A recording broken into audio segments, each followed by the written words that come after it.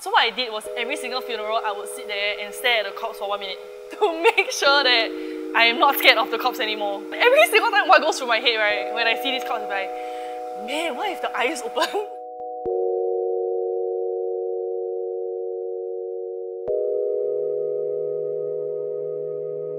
Hi, my name is Kelly. I am 26 years old this year. I'm an Undertaker in my company's, my family's business, I would say. We have been around for 70 over years.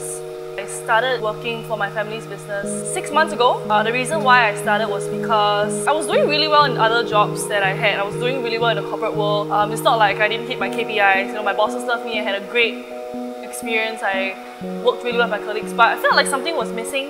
I felt like something was empty. And the question of whether I was gonna take over my family's business have been ongoing for the past 5 to 6 years.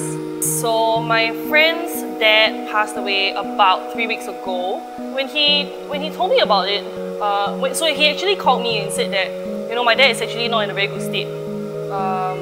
Can I come by to your office? I really wanna, I just wanna take a look at the packages and see what it's like, the rough costing and everything. One thing that he told me as well, which I was very, very touched, because he said that I'm actually not gonna look for anyone else. I'm just gonna trust you and let you handle this. And I was pretty touched because we're not close. Every single night, I would go there personally, even though I know it's really perfectly run and I can trust my workers that are there to do a good job. But I want to go there physically every single night to make sure, to let him know that I'm here. This requires you to be on the ball 24/7. You know, we are a 24/7 funeral service company and it requires us to always be ready. And sometimes because of that, I cannot make plans ahead of time. Definitely funerals are for the living. They are for the families of the deceased. You know, they are mourning the passing of their loved ones. It is the final and last journey, it's the sending off. So you're doing it for them so that they're able to have a peace of mind. Nobody wants to know that their loved ones passed on unwillingly or in a non-peaceful way.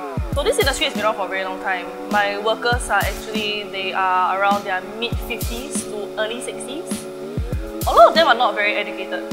You know, back then in the days, a lot of people can't afford to have an education. So they know what they're doing though. They just cannot explain it to you very well.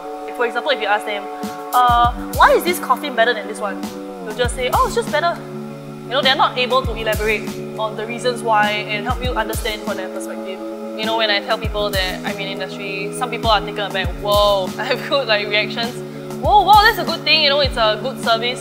They're helping people. Then there are the ones that are very, very superstitious, maybe. I wasn't dating that person, but the mom wasn't a fan of what I did, and she was like, wow, you better don't date this kind of girl, damn pantang ones, yeah. You never know whether like in your sleep you'll wake up or not. I'm not a murderer eh! Oh my god, I am a funeral undertaker that helps to put dead people at ease, right? But if you want me to cremate you, I mean, sure. I wouldn't say that I'm not sensitive. I'm still sensitive because I feel empathy. I feel compassion towards the family members of the deceased, yeah. I have to be able to differentiate between emotional and being professional. My funeral would definitely be something very simple. I would want to look pretty on my deathbed.